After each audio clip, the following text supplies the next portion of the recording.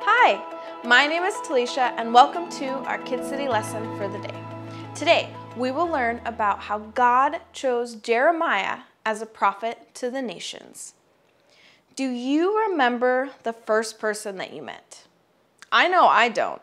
In fact, the first new person I remember meeting was someone we lived with when I was, I think 3 years old. But it's crazy to think that you probably don't remember meeting your mom or your dad for the first time. They've always just been there. And the Bible teaches us that God knows everything about us. And when we are awake or asleep, how many hairs are on our head, everything. And in our Bible story today, we are going to learn about a man whom God knew before he was ever born. And that sounds really exciting to me. So let's watch the video and find out what happens. Hey there, I'm Megan, and this is Jessie.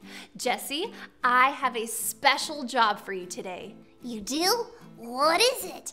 I want you to introduce today's Bible story. Me? That's a lot of pressure, Megan. Oh no, I'm not sure if I can do it. What if I mess up? What if I don't do it right? I'm so little. I don't know that I'm ready for this, Megan. You can relax, Jessie. You already did it. Did what? You introduced today's Bible story. I did? How? God gave a special job to Jeremiah in today's Bible story. Jeremiah wasn't sure he could do it, but God promised to be with him and give him the words to say. Let me tell you the story.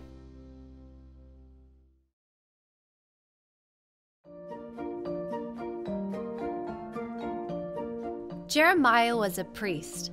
One day, God told Jeremiah to talk to the people in Judah. God began giving messages to Jeremiah. The first time God talked to Jeremiah, God said, "I knew you before I made you in your mama's belly. Before you were born, I picked you to do very special things. I picked you to be a prophet to the nations." Being a prophet was a big job. Jeremiah would have to listen to what God said. Then he would travel to other places and tell people what God said. Jeremiah said, "Oh no, God, I don't know how to talk in front of other people. I'm too young for this job. I am just a boy." God said, "I will tell you where to go and what to say. Do not be afraid. I will be with you, and I will take care of you." Then God touched Jeremiah's mouth. "I am giving you the words to say," God said. "My message to the people of Judah is bad news. They will be punished because they have disobeyed me and have done wrong things. But my message is also good news. After the people are punished, I will help them. I will make them strong again." Then God gave Jeremiah 2 visions. Visions are like dreams, except Jeremiah was awake. Instead of giving Jeremiah words, God showed him pictures. Jeremiah saw a branch of an almond tree. The almond branch showed that God would do what he said he would do, and he would do it soon. In the second vision, Jeremiah saw a boiling pot. The pot was overflowing. It meant that trouble was coming for everyone who lived in Judah. God told Jeremiah what was going to happen one day. He said that rulers were going to come and stay right outside of the city. They would attack Jerusalem and other cities in Judah. This is how God was going to punish Judah for disobeying him. The people in Judah had stopped loving God. Instead, they worshiped gods that were not real. God gave Jeremiah an important job. Jeremiah had a lot to do. God said to Jeremiah, "Get ready to go.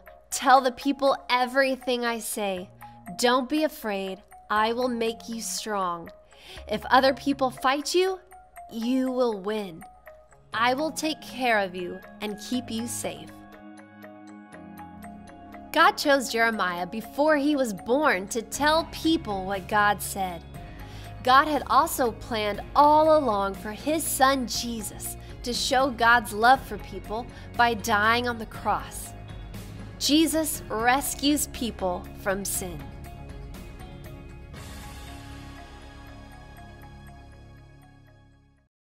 God gave Jeremiah responsibility over nations and kingdoms. And that didn't mean Jeremiah was a king. It meant he had a job to do and would speak the true words of the King of Kings. And Jeremiah's words would come true because he was God's messenger speaking God's words. And God chose Jeremiah for this difficult but important job before Jeremiah was even born. And God chose another messenger, his very own son, Jesus, and long before anyone was born, too. All along, God had a plan to send Jesus to save people from sin and help them to see what God is like. And Jesus spoke God's words and showed God's love and goodness to the world. And then he died on the cross for our sin and rose from the dead to make the way back to God. Let's pray together. God, you always have a plan. Your plans are better than anything we could hope for or ask you to do. Help us to trust you and obey you, and remind us how much you love us. Use us to glorify your name and spread your kingdom. Amen. Thanks so much for joining me today. Oh wait, we started a new unit today, and that means we have a new big picture question. And our question is, why should we obey God? Think about it, and we can talk about it in class together. Have a wonderful week. Bye.